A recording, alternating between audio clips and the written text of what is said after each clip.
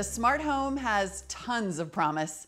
Coffee makers that turn themselves on in the morning, garage doors that open when they sense you getting close, lights that come on when you open the door, soft music that just starts playing on the stereo.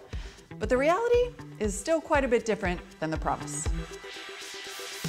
Sure, you can pay tens of thousands or even hundreds of thousands of dollars for a fully automated smart home, or you can get a cheaper custom installation from Comcast or at&t. But these days, it's all about the DIY smart home. You choose which devices you want to bring home, and there are about 1 million of those devices either out now or coming out soon.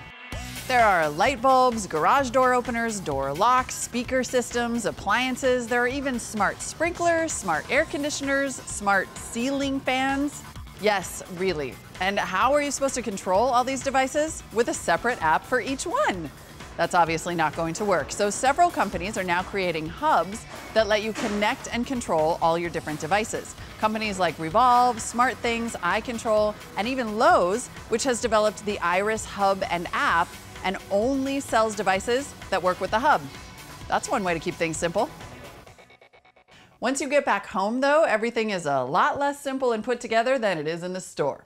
The biggest problem with all these smart home devices is that they all have different ways of communicating with each other and with your home network. There are all these different wireless communication protocols, and none of them is a standard yet. So it's almost like all these devices speak a different language. The most common ways are Wi-Fi, Zigbee, and Z-Wave. So then all the hubs have to speak those 3 languages and a few more on top of that. So Revolve, for example, speaks Wi-Fi, Z-Wave, and Insteon, but not Zigbee. And then SmartThings speaks Zigbee and Z-Wave and Wi-Fi, but not Insteon. You kind of see where I'm going here? You keeping up? And now Apple is getting into the game. It's announced that it's going to encourage people to start developing devices that can work with iPhones, iPads, and even Siri. But Apple did not say whether it plans to create its own language or use one that already exists. I mean, yeah, when you get it all working and you can turn off 3 light bulbs with 1 click, or you can see at a glance if you left your keys in the car, it's kind of neat. But it is not for the faint of heart, no matter how easy it looks in the store. Just make sure you keep your receipts.